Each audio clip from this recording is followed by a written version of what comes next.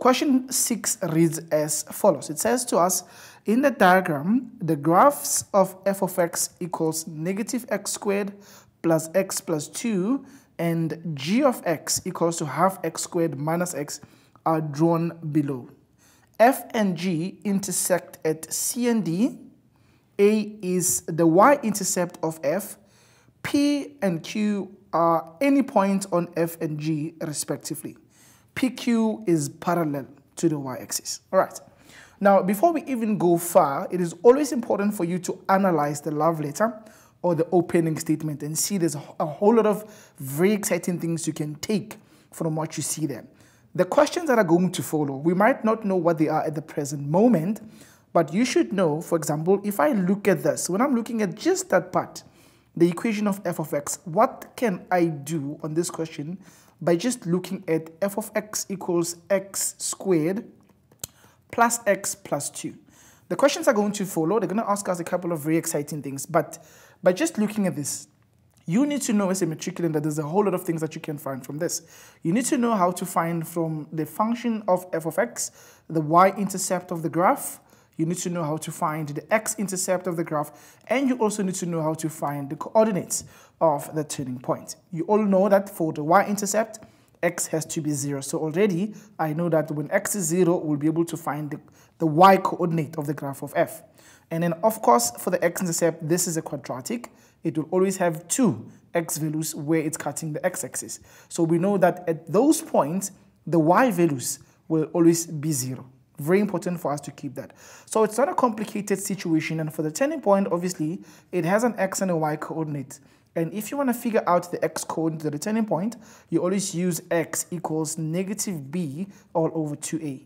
And then if you've got that x value, you can just simply substitute back to the equation of f of x, and that will assist you to figure out what the corresponding y value is going to be. So these are some of the important basics that you need to have in your mind when you're working with these questions, because examiners need to test this. All they do is they think out of the box to try and figure out, how can I phrase this in a smart way that the learner will not be able to pick up what I'm talking about. So if you are not aware, it will be easy for them to trick you. But if you just keep that in mind, that it's going to be about x-intercept, y-intercept, and the turning point, maybe point of intersection somewhere, maybe the axis of symmetry. So those basics are the ones that you have to have in your mind in order to ace what is going on here. Very exciting stuff. Right, so let's jump into the first question that we are asked in this particular case. 6.1 says we need to write down the coordinates of A. All right, now what exactly is A? We're trying to find the solutions now. We go back to the drawing. If you look at point A on the sketch, you will notice that A is the y-intercept of the graph of f. Now already we know that where the graph cuts the y-axis, x is definitely going to be 0. Now we just need to find the corresponding y value. Now, if you know your story, you will know that if you go back to the equation of f of x, the constant, the last term there, which happens to be the constant, in this particular case will always be the y-intercept. So the coordinate of A would just be 0 and 2. Very straightforward, no complications. Right, moving on to the second question. The second question says we need to calculate the coordinates of C and D.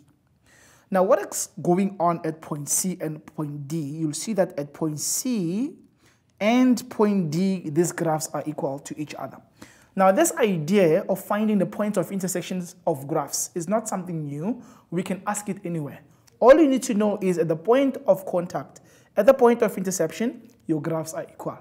So this is a smart way of asking you to solve for the two equations simultaneously. So I'm going to equate them and try to solve for x and see where this is going to lead me. Right.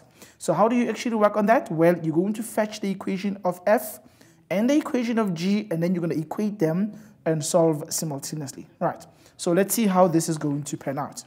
Let's create some space here. We'll try first of all putting the equation of f of x. Remember, at the point of contact, f of x will always be equal to g of x. The graphs are equal where graphs intersect each other. The equation of f of x is negative x squared plus x plus 2.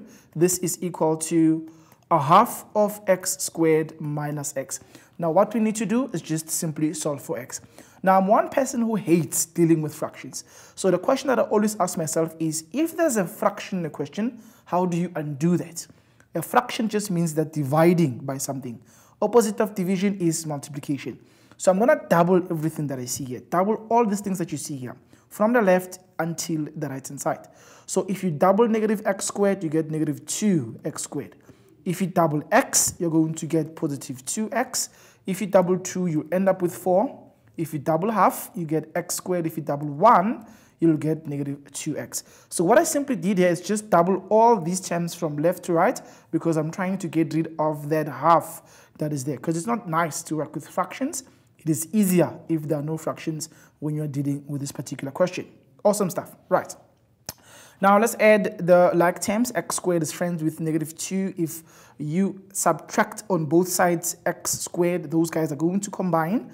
They'll give you negative 3x squared. And then if you add now on both sides, positive 2x will actually interact with that. They are like terms. They'll give you a positive 4x. You also have a 4 there, and this must be equated to 0. So then let's see, I don't like that minus. Let's divide all of them by a negative. We're getting 3x squared minus 4x minus 4 equal to 0, which we can then factorize. Let's just see. Remember, if you can't factorize, you can always use the quadratic formula. So we're going to have 3x times x.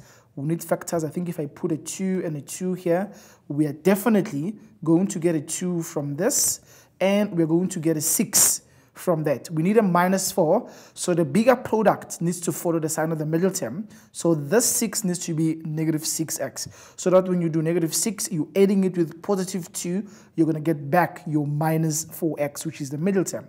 That means the 2 has to be negative. The 2 in the second bracket has to be negative, and this one has to be positive. Why? Well, pretty simple. We need plus 2x and minus 6x in order to get back our middle term.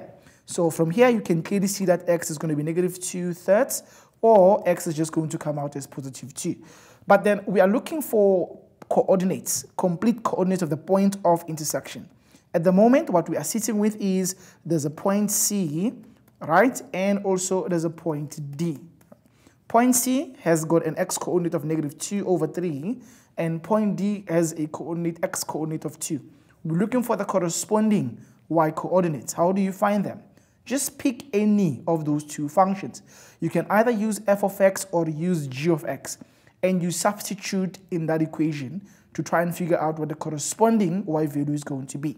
So what I'm simply going to do here, I'm just going to ask using the graph of f of x. Remember, f of x is just simply given to us by, it's exactly negative x squared plus x plus 2. So we're going to sub x values of c and the x value of d to find what the corresponding y value is going to be. So we are looking for f of negative 2/3. If you don't know how to work that out, just get your calculator and then you do the simple substitution there. I'm going to put here a negative outside. My x value is also negative 2/3. All right, and then this has to be close bracket, and then we're raising this to the power of 2. This must be added with negative 2/3 again. All right, close bracket. Remember, that's a plus outside, but the x value has a negative x value. And then the 2 at the end is a plus 2. You work this out, it amounts to exactly 8/9. Okay, so that means the f of negative 2/3 gives us an answer of 8/9. Now, we're going to do the same thing, but this time we're going to do it for an x value of 2. So we want to find out now what is f of 2. Now, f of 2 will just be negative 2 squared plus 2 plus 2. That's 4 minus 4. It's easy to work this one out because it amounts to exactly 0. So we found the coordinates of point C and point D, the point of intersection between two graphs. This question is not necessarily about what you're currently looking at right now. Every time you're looking for the coordinates of the point of intersection of two graphs, it's always simultaneous. Equate them and solve them simultaneously. Very simple. All right. 6.3 now. What are they testing in 6.3? 6.3 say, determine the values of x for which f of x is less than g of x. So what is the meaning of what they're asking us here? They want where f of x is less or equal to g of x. In simple plain English, what it means is we want where the graph of f, which is the said parabola. Let me just put it. I'm going to say the said parabola, okay, is less than, which means below. In simple English, this means the said parabola less or equals to means below or equal to which one? The happy one, the happy parabola. Very important for us to keep these two things in mind. So we want to look at your sketch, find all the x values where the said graph is below, because they want where f is less than, okay? Where f is less than g. Now, we are in South Africa, so we do things from left to right. I think a lot of people, from wherever they might be, most of the time we do things from left to right. So I'm looking at them from the left to right, to the right hand side. I'm trying to figure out, at this x value here, right? Let me just use a different color. When I'm here, at this x value here, you will see that the graph of f is below and the graph of g is above. So what I'm looking for is actually true from the left hand side. Remember, I want f to be below g. So it is true here. It is below, it is below, it is below, it is below until they meet. And remember, we said they meet when x is what? We said they meet when x is 2 over 3. They're also going to meet again when x is 2. So what I'm looking for is true before we get to 2 over 3. After 2 over 3, you'll notice that the graph of f goes above g. So it now becomes bigger than g. It becomes greater than g, which is not what we're looking for. So we are not looking for that part. This is not what we are looking for. We're not looking for these parts. These are the parts that we are not interested in. We want where the graph of f is below. And guess what? Again, it comes back. After 2, it is below again the graph of g. So what we're looking for is happening before 2 over 3, which happens to be negative 2 over 3, and it's also happening after 2. So how do you say that in mathematical terminology? So I'm going to say x less than negative 2 over 3 and x greater than 2. So what we are looking for is true from which values? From when x, this is actually 6.3, it's true for all x values that are smaller or equal to negative 2 over 3, or for all x values after or equal to 2. What we are looking for will actually be true.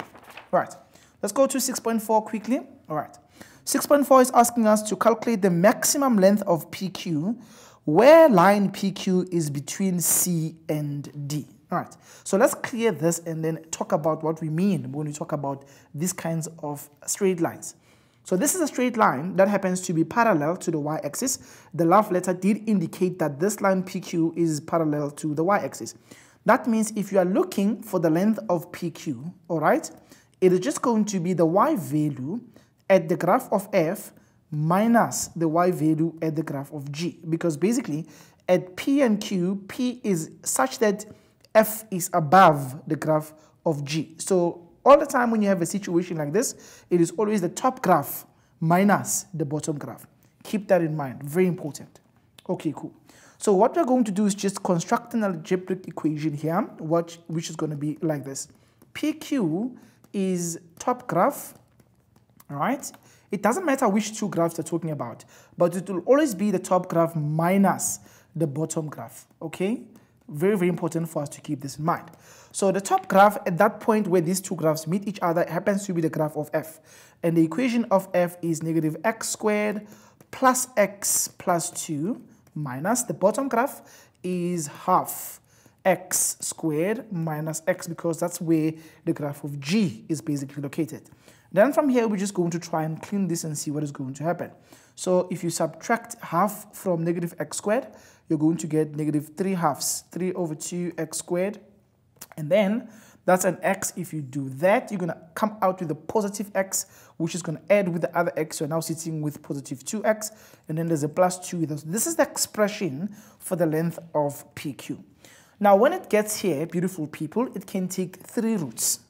Either they'll give you an x value asking for the length of PQ, or they'll give you the length of PQ asking for the value of x. So one of those two things might be given, and then we'll ask you to figure out the other one. But the most complicated question they can ask is maximum length of PQ, which is exactly what they're asking us to figure out right now. So remember from your knowledge of calculus, for maximum, a graph or any other thing is maximum where its derivative is equal to 0. Graphically, if I'm looking at this, if you think about it, and I had to draw the graph of PQ, I was going to get from this, if you wanted me to draw this, I was going to get a set phase parabola, okay? And obviously, the highest value on it will always be the turning point. So if you want to use the concepts of graphs to try and figure out what the maximum length of PQ would be, you'd obviously do x is negative b over 2a to get the x coordinate at the maximum point, and then substitute back into the equation of PQ to find what the corresponding y value is going to be. That y value will be the length of the maximum value of PQ. Very important for you to keep that in mind. Now, in the context of what I'm looking at right now, I want to use the concept of calculus to try and maximize. Just to say to you, it doesn't matter where you are. If you're looking for the maximum, the derivative will always be equated to 0. So we need to find the derivative with respect to x of what? Of this length PQ. Now, if you derive negative 3 over 2x squared, you're going to get negative 3x, right? If you derive 2x, you're going to get 2. The derivative of 2 is 0. So now, after doing that, you end up with negative 3x plus 2 equal to 0, which gives you an x value of exactly negative over negative will be positive. So I'm ending up with an answer of positive 2 over 3. All right, now that I've got this, I've got the x value there. It's positive 2 over 3. That is the x value at the point where this PQ happens to be a maximum. But we are looking for the length. So which means we're now going to go back and say, therefore, PQ is what you get when you substitute this 2 over 3 into the equation of your PQ. So that means we've got negative 3 halves into 2 thirds squared plus 2 into 2 thirds plus 2 at the end. Very important. Then if you simplify this, something awesome is going to happen. I don't know what the answer is going to be. That's where the calculator comes in. Remember, the calculator is an instrument, so you guys need to really use it. Negative 3 halves. So we've got 3 over 2 there. Let me get my fractions nicely. So it's going to be negative 3 halves and then open bracket. What is your x value? It is simply 2 all over 3. Okay. Then you close your bracket. We need to have a square there. There's a square for us. Make sure that you use the correct signs. You're not making mistakes, and then don't rush yourself. Plus 2 times, what are we looking at? 2 times the x value. Our x value, we said, is simply 2 thirds, okay? And then you're going to close the bracket at the end. We have a plus 2 there, which I'm just going to simply put. And then our answer here comes out as something pretty awesome, 2 and 2 over 3, which can be expressed as 2 and 2 over 3. Let's just keep it as 2 and 2 over 3, which is 6, 7, 8 over 3 if you like. You can put it as a mixed fraction, improper fraction, or round it off to 2 decimal places. So that's the length of PQ that I'm simply ending up with. Very important for you to always know that if you need to find the length of this kind of a setup, you will need to find the derivative, equate the derivative to 0. Once you're done equating the derivative to 0, and then you can then be able to actually figure out what the solution is going to be if you substitute that x value you found back into the original equation. Very, very important. Okay, let's go to the last question of this beautiful question 6. It says to us here, calculate the value of x where the gradient of f is equal to 3. Our interest today is not really about answering the questions, but helping you to understand how do you analyze these questions. 6.5, the key word that stands out for me is the word gradients. Now, what do we know about gradients? Well, you people know that there are 2 types of gradients that you can talk about.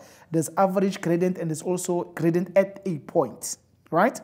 Now, in this case, they want you to work out an x value. That means there's only one x value the examiner is interested in.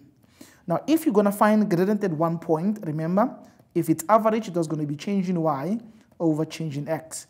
But because it's not about average gradient, it's gradient at one point, not at 2 points, then you're going to use the derivative as your gradient. So that's the approach that we're going to use. So we're going to derive f and then equate that f to 3 because they're telling us that the gradient is equal to 3 at that point we are interested in. We want the x value when the gradient is 3, okay?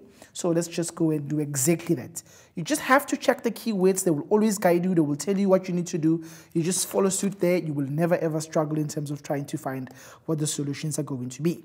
So remember, the equation of f of x is equal to negative x squared plus x added with 2. Now we want the gradient. What is the gradient? Well, the gradient is f prime of x, which is going to be negative 2x plus 1. The derivative of 2 is obviously going to be equal to 0. The examiner said they want x when the gradient is 3. So we're going to put 3 for the gradient, and then we've got negative 2x plus 1 from here. It's just simply trying to find the value of x. You're going to end up with an x value of exactly negative 1. So the gradient is going to be 3 when x is equal to negative 1.